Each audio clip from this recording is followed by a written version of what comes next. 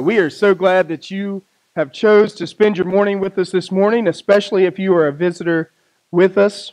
Good news, this is the last week you're going to have to put up with me. Next week, we'll be joined by our senior pastor. Leave it to your family. We'll be joined by Brett Parker and his family next week, and we are excited about that. We're also excited as this past week, the decision was made to bring Craig Cunningham on to the staff here in a permanent basis. And so he's doing a fantastic job. Yeah, certainly. We are excited about that as well. Here recently, Tiffany and I began watching a show based on the events that took place during Chernobyl. Anybody remember that? That was the nuclear power plant that exploded in the Soviet Union in 1986. Now, if you're planning on watching that show and you haven't started yet, you might not want to listen. I'm going to throw out a few spoilers, but they're going to be kind of like spoilers if you watch the movie Titanic. The boat's going to sink, so you don't have to worry too much. But we start watching this show, we sit down, and we're on the second episode. It's been the end of a long day. We're just kind of relaxing on the couch, and so we decide to turn it on and watch an episode.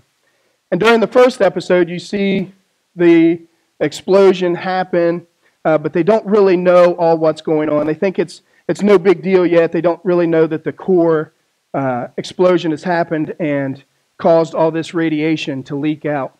During the second episode that we're watching this week, they begin to understand some of the ramifications as to what has actually happened. And they begin the evacuation process of the town right there.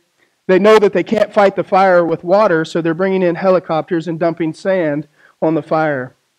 But they realize that there's a problem. Underneath of this reactor in the basement of this building is 3 or 4 holding tanks of water. And if that water is not drained, it's going to cause a massive problem. So in one scene, they bring in the group of guys still left who has worked at the power plant. They have to know what they're doing if they're to go in to the facility. And they ask for 3 volunteers to go into the basement directly underneath this nuclear reactor that has exploded and is now on fire. As they're talking, all the men quickly realize that this is a death mission. If they do this, they're either going to die immediately, and if they're somehow fortunate, they may live another couple days before the radiation has time to take effect and kill them. So finally, 3 men decide that they will step forth. They understand if nobody does anything, not only are they going to die, but so are millions of other people. And so they begin to prepare themselves. And they put on radioactive hazmat suits. They are given flashlights, and I think they're called Geiger counters, the little devices that tell you if there's radiation around. Some of you are smarter than me. You can tell me if that's right. But they detect when there's radiation, and so you'll hear just a tick, tick, tick as they're getting ready. And so they began their trek down into the basement. Now keep in mind, there's been an explosion, there's been a fire. Things look a little bit different than what these men expect it to. And so the scene kind of builds. They're trying to find their way by flashlight through this building that they once knew to get to the control panel to empty these tanks. And the more they walk, the faster those ticks start coming. Tick, tick, tick, tick, as the radiation continues to build. As they finally get near their destination, one of the flashlights begins to flicker and it dies. But they continue on. Tick, tick, tick, tick, tick, tick. By this point, those radiation detectors are basically screaming, tick, tick, tick, tick, tick, tick, tick, tick, tick, tick. And the scene continues to build. And another flashlight flickers and it dies. They're about to reach their destination when the third one quits and they're left in total darkness. And it's the end of episode 2.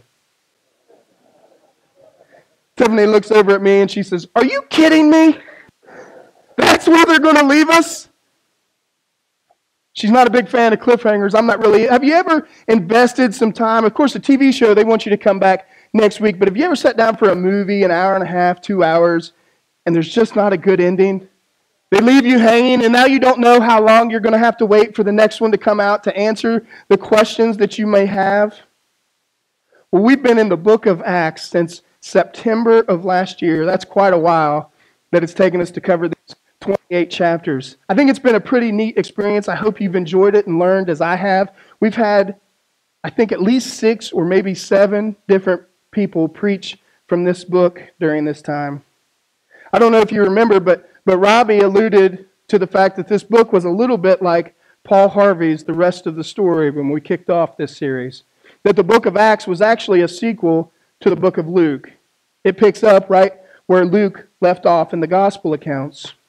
And it chronicles the end of Jesus' earthly ministry, and it highlights the pouring out of the Holy Spirit. You may remember that taking place for the first time on the day of Pentecost as Peter delivers a message, and over 3,000 people come to believe in Jesus that day. The early church comes together in such a way they're sharing all their possessions in a way that the world has never seen before. And it's taken seriously by those folks. It was taken seriously by God. Anybody remember what happened to Ananias and Sapphira when they lied about what they were giving? They died. They both, we was talking about this after that message, and my wife didn't believe me, but I said, we sang a song about that in children's church. She said, how'd it go? I said, they both dropped dead. So it's kind of a really cheery song for children's church. She never sung that one apparently, so I don't know what y'all were teaching me as I grew up here in this church. But I remember that Ananias and Sapphira both died. So, giving probably increased in the early church following that event. And more people continued to believe in the good news of the gospel.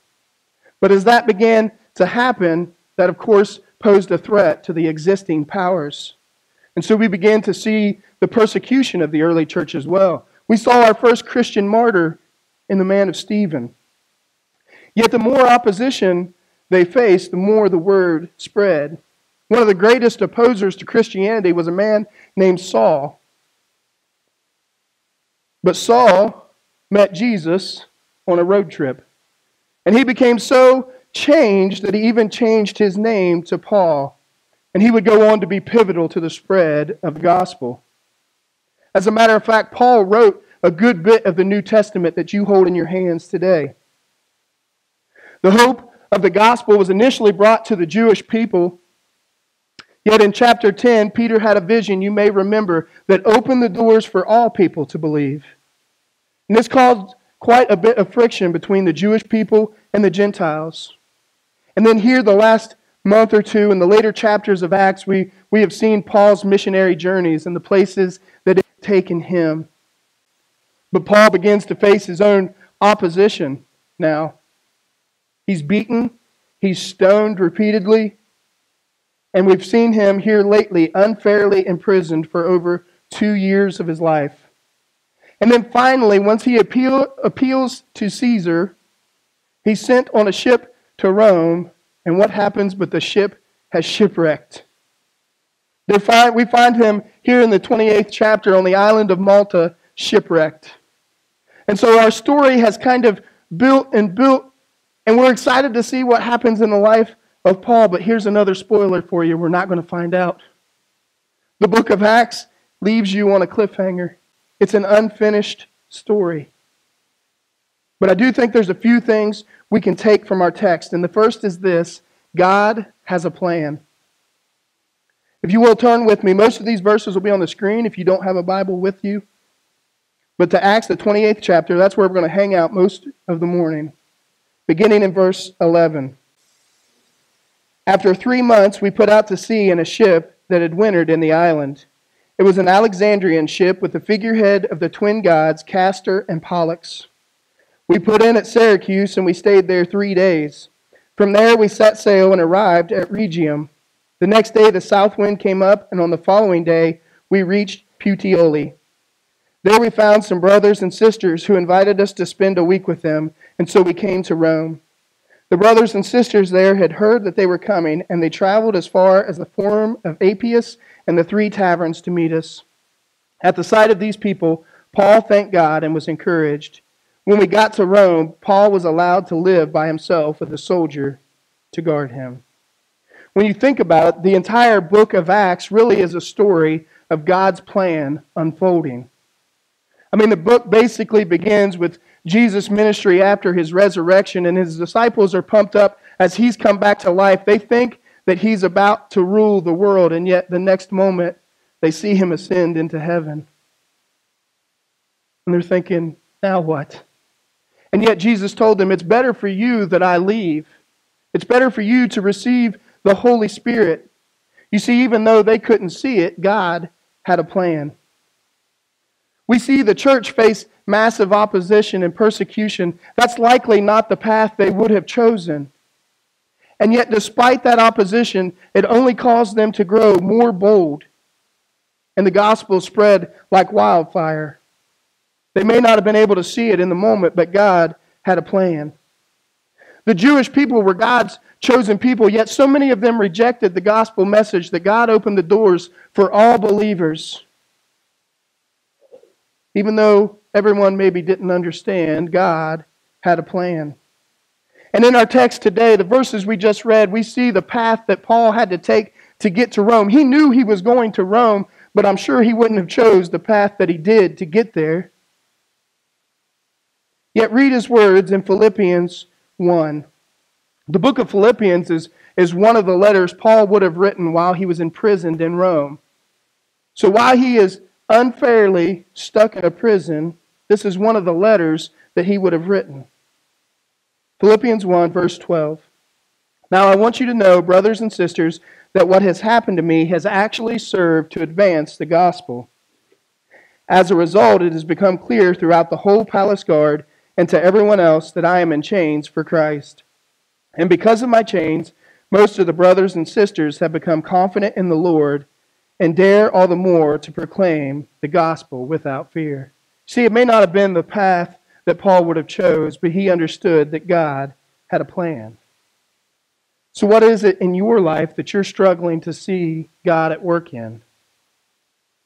I don't know about you, but I like to make plans. I like to have things laid out how I think they're going to go. But pretty often it doesn't work out the way that I think that it should. But do you trust that God has a plan? For Christmas this year, my father and mother-in-law, are they in here this morning? They might be in the back. Oh, no, he's up there. Okay, you don't want to listen for a few minutes.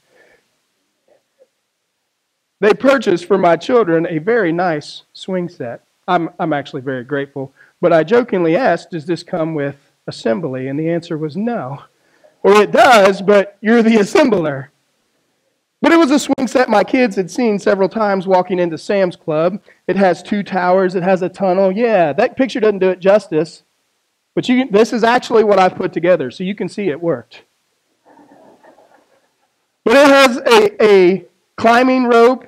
It has 2 different stair sets. It has 3 or 4 climbing walls, a slide, race tracks, chalkboards, all kinds of stuff all up in there. And so all they received for Christmas was a picture of this with the promise that your father would eventually put it together. So I had seen the picture, but I'd never seen even the boxes. And so, of course, they were getting excited as the weather began to get warmer. And so I went over to their barn and began to load up these 5 humongous boxes. And I pulled the cars out of the garage and I began to lay out piece after piece after piece after piece after piece. And I looked at this mess and I thought, this is going to be a weekend. And I found the box that had the hardware in it. You know those little blister packs, bubble packs that hardware typically comes in when you have something? This had 16 bubble packs and 3 additional bags of loose hardware. It came with an instruction booklet that was 197 pages long. It was thicker than most textbooks I had in school, and I studied it far more than any textbook I ever did, I promise.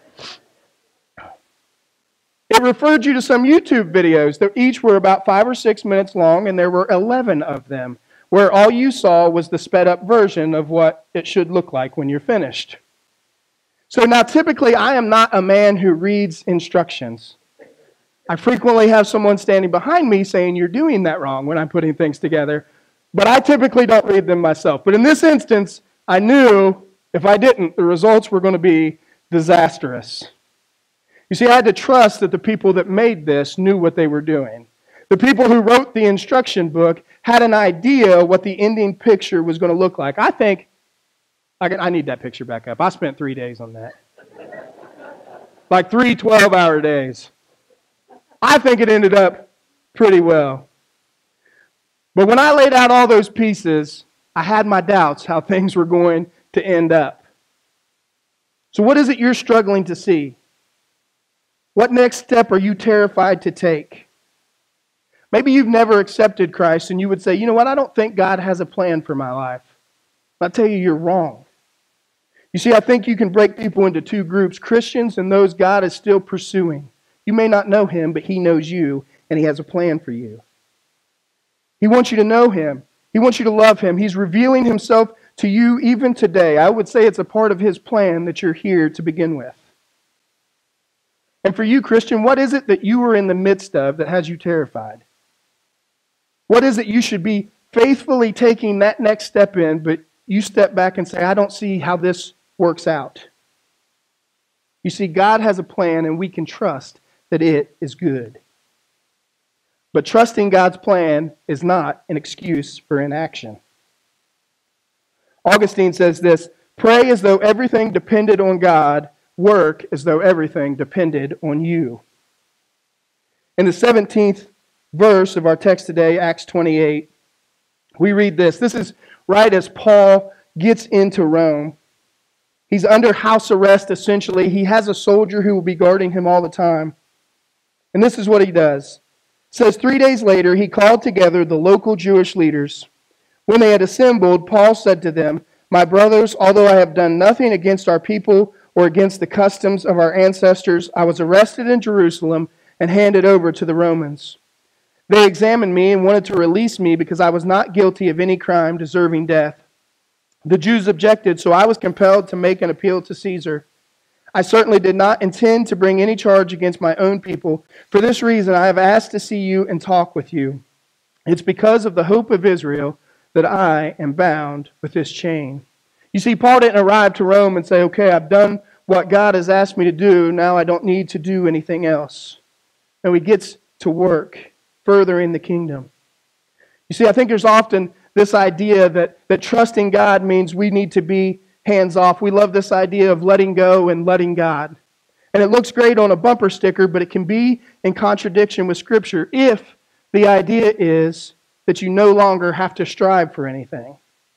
Now, God certainly controls everything. Everything works to His plan, but that doesn't mean that we don't reach for excellence. Whether you're a pastor and stand on this stage every week, whether you're a construction worker, a school teacher, you stay at home with your kids, your every effort should reflect the glory of God. And all of your life's work should reflect His beauty. 2 Thessalonians chapter 3, verse 6 says this, in the name of the Lord Jesus Christ, we command you, brothers and sisters, to keep away from every believer who is idle and disruptive and does not live according to the teaching you have received from us. For you yourselves know how you ought to follow our example. We were not idle when we were with you, nor did we eat anyone's food without paying for it. On the contrary, we worked night and day, laboring and toiling, so that we would not be a burden to any of you. We did this not because we do not have the right to such help, but in order to offer ourselves as a model for you to imitate. For even when we were with you, we gave you this rule, the one who is unwilling to work shall not eat. We hear that some among you are idle and disruptive. They are not busy, they are busybodies. Such people we command and urge in the Lord Jesus Christ to settle down and to earn the food they eat. And as for you, brothers and sisters, never tire in doing what is good. Never tire in doing what is good. You know, I think if we want to be an effective church, if you want to be an effective Christian, there's a time where you have to put your money where your mouth is. The world's not going to bat an eye if all you offer is platitudes. The only way to make a difference is through your actions, through the grace of God. You know, I think that's why we see such success, such an impact with some of the events that take place here at the church. Like the fireworks event that's coming up. So many of you give sacrificially for that, and we thank you for that. So that people can come in here, feel comfortable, and hear God loves you, and so do we. We want nothing else in return. or the VBS that's going to be taking place here in a couple weeks. It's a little bit of work, isn't it, Janie? A lot of effort, a lot of time comes into these volunteers so they can spend just a few hours each day for a week pouring into these kids. They're putting their money where their mouth is. Or the rice packing, or the Operation Christmas Child, where we give meals and presents, giving a little bit of joy to people we'll never meet. You see, I believe our efforts in pursuing Christ should put to shame any effort you see from the world in worldly pursuits. As a Christian, we should do it better. Now, that's not to say we remove God from anything we're doing here as a church. We don't rely on our own efforts. We certainly rely on Him, and to remove Him would be fatal to our efforts. We understand that. Isaiah 64:6 says this, "All of us have become like the one who is unclean, and all our righteous acts are like filthy rags. We all shrivel up like a leaf, and like the wind, our sins sweep us away." Now, some people read that and say, you know what? My righteous acts are like filthy rags. Why should I even try? I'm going to pray about it, and I'm just going to stay out of the way so I don't mess that up. But that's not what these verses mean. God delights in your obedience. These verses mean if you were to try things outside of Him, outside of His will, then it's like filthy rags. All your attempts at righteousness outside of Jesus is useless. Worse than that, it's disgusting. But it doesn't mean we don't make an attempt inside of God's will. God delights in works that are grounded in His obedience. So within the confines of His grace, we do the best we can. We strive for excellence, and then we can walk away with the peace and freedom of understanding that we're not judged by how successful we are by God or by how much we get done. You're being measured by how much you trust in His name, how much you trust that He can take any mess you may make and use it to glorify Him and use it for the good of you and everyone around you, even in the times that you don't see or understand how.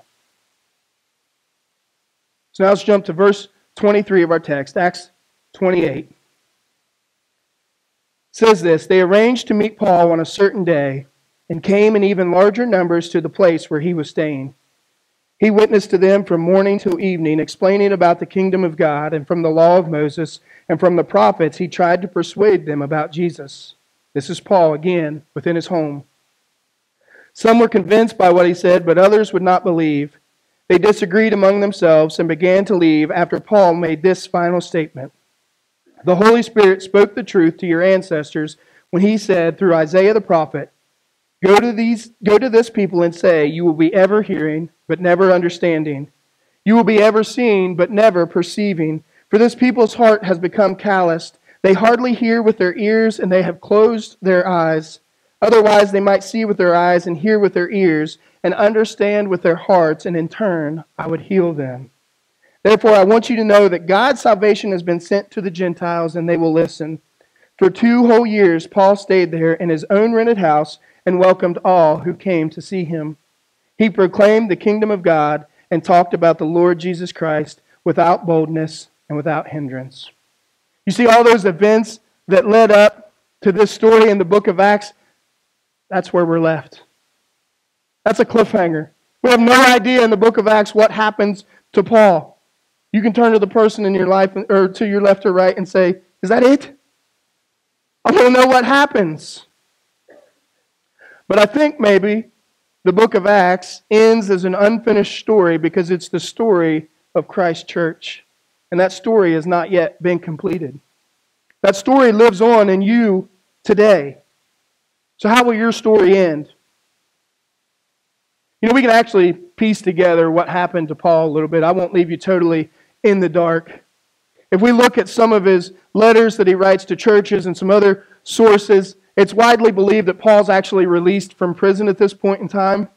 He's probably held for the 2-year limit, and no accuser comes to Rome to bring a case against him. And so he's likely released. We know from some of his writings he goes into other places of the world, continuing to share the gospel.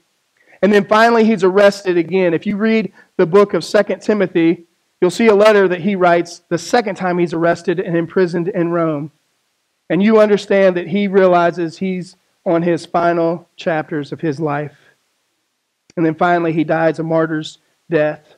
So even though this book leaves us without an ending, we can piece together what we believe happened in Paul's life. But how about you? How will your story end? You may say, listen, I'm almost done. I've lived a good life, but I'm getting up there in age. My story's been written. Or I've messed up so badly, mine's already been chiseled in stone. There's nothing I can do to go back and change that. C.S. Lewis wrote this, you can't go back and change the beginning, but you can start where you are and change the ending. You can't go back and change the past. You're right. But it doesn't matter how you've messed up. It doesn't matter where you've been. It doesn't matter how old you are. You can change today. And as long as there is still breath in your lungs, the Lord isn't finished with you yet. He still has a plan for you. There's a reason you're here. So how will you write the remaining chapters of your life? In Luke 12, verse 16, Jesus is speaking and he says this, the Lord of a rich man produced plentiful, and he thought to himself, what shall I do, for I have nowhere to store my crops? And he said, I will do this. I will tear down my barns and build larger ones. And there I will store all my grains and my goods. And I will say to my soul, soul, you have ample goods laid up for many years. Relax, eat, drink, and be merry. Sounds a little bit like the American dream, doesn't it? Gather, gather, gather. The last 25 years of my life, I get to sit back and play. But God said to him, fool, this night your soul is required of you. And the things you have prepared, whose will they be? So is the one who lays up treasure for himself and is not rich towards God. Do you want your life to matter the way the early Christians did? Do you want it to matter more than you want to be liked by people? More than you want nice things? More than even you would like a nice retirement? You see, it's not a tragedy if you don't end up with any of those things. What's a tragedy is if you value any of those things over a relationship with Christ. So many of us work and we base our life meaning on what we have, and God would say to you, you fool. You've wasted your life. John Piper says this, you don't have to know a lot of things for your life to make a lasting difference in the world, but you do have to know the few great things that matter and then be willing to live and die for them. It was interesting this morning watching people come in, and you get to see people enter into different stages of their life. And as my kids start to grow a little bit, I can see how busy we have made our school-aged and teenage kids. They're so busy in groups and bands and sports, they barely have a moment's rest. And then they graduate high school and they graduate college, and we say, now's the time you got to focus on your future. You got to bear down right now to get where you want to be. Or maybe you're in the stage of life where I am and you're raising kids and you don't even get to go to the bathroom by yourself anymore. Your schedule is so busy you don't even know what day it is. You know, sometimes we become so wrapped up in our children's success here in this world, we don't have time to focus on anything else. Or maybe you have entered retirement. An American dream now tells you you've earned it. You've worked for it. You've done your part. It's somebody else's turn. You get to play with the time you have left. Now, all those things may be good things. I'm not saying they're not. But if that's what your life is built on, then you're wasting it. You see, Jesus forces us to make some radical decisions. And I think we can pass through those stages of life and we think, if we can just clear this hurdle, if I can just get to this next stage, everything's going to calm down. Then I can do something. And if we're not careful, our life is gone in a flash and we've wasted it. Philippians 1, verse 20 says this, I eagerly expect and hope that I will in no way be ashamed. This is Paul writing again while he's imprisoned. But will have sufficient courage so that now as always Christ will be exalted in my body, whether by life or by death. For me to live is Christ and to die is gain. You know, I want my life to count for more than just my years here on earth. If I'm fortunate, I maybe have another 30 or 40 years left. I want my story to resonate beyond that. The only way for that to happen is for it to be so intertwined with Jesus that it resonates for eternity. Now that may look different for each of us. Maybe for you, you've never accepted Christ. You've never made that decision. And the best way for you to glorify God today is to be obedient in baptism. Here in just a moment, Craig's going to come back up with us and lead us in a song of invitation. And if that's you today, I pray that you would come as we begin to sing. Maybe for you, you're a little bit like me and it's time to declutter your schedule a little bit. Maybe it's time to say no to some good things so you can say yes to some great things. Maybe it's time for you to sacrifice financially. Paul goes on in Philippians 3 to say that everything he has, he counts as loss for the sake of Christ. What is it you've been hoarding that you need to count as loss? It could be furthering the kingdom. Maybe you've reached what you know is your final stage of life. My plea is you don't waste those final 5, 10, 15, 20 years. That through God's grace you would find a way to make His name great. Whatever it is, I hope that we as a church here in Sardinia and we as individuals begin to trust in God's plan and allow Him to write the story for us. I'm going to leave you with Acts chapter 20, verse 24. However, I consider my life worth nothing to me. My only aim is to finish the race and to complete the task the Lord Jesus has given me, the task of testifying to the good news of God's grace. If you need to make a decision today, I pray that you would come. The water's ready. We have clothes ready for you. There is nothing holding you back. Will you come as we stand and sing a song of invitation?